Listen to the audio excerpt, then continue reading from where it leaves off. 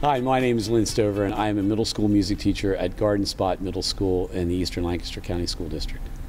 Okay, so Alan, whichever one you were normally on, why don't you be on that one and let him be on this way where he normally was, okay? I had an experience teaching overseas. When I joined the Peace Corps, I was playing in a band but wanted to change my life a bit and got a chance to go overseas and teach in North Africa, in Tunis, Tunisia.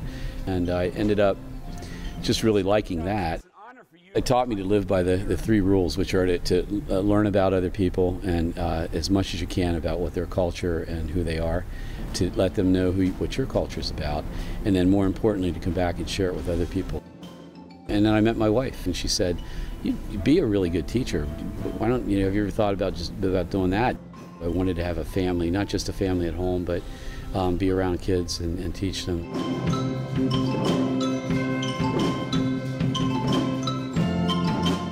World Beat is a musical organization. It also provides a social outlet for kids. Part of my curriculum has always been based on diversity, so I try to get kids to experience other cultures in an authentic way where they can interact with instruments from the culture, songs from the culture.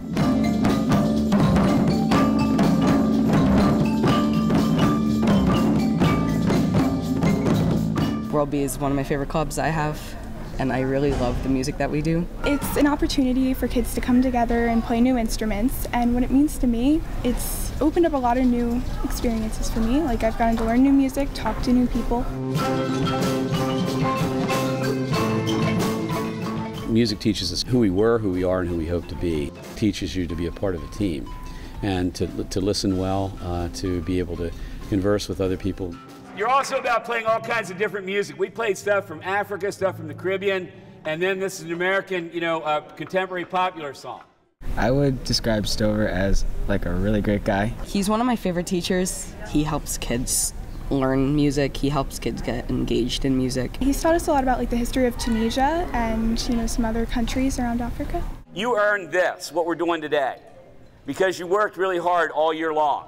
I really want them to explore more. So I'm hoping that what I did was sort of give them an opening to some things that they might want to research better, because I can tell them about it. I can even have them play music, and that's good, and that's great. I mean, but the ultimate experience is if they are inspired to go travel. I keep thinking of the line from Hello, Dolly, if there's a whole wide world out there, and part of it is just being interested in it, and that's what we can do here, is get them interested in it.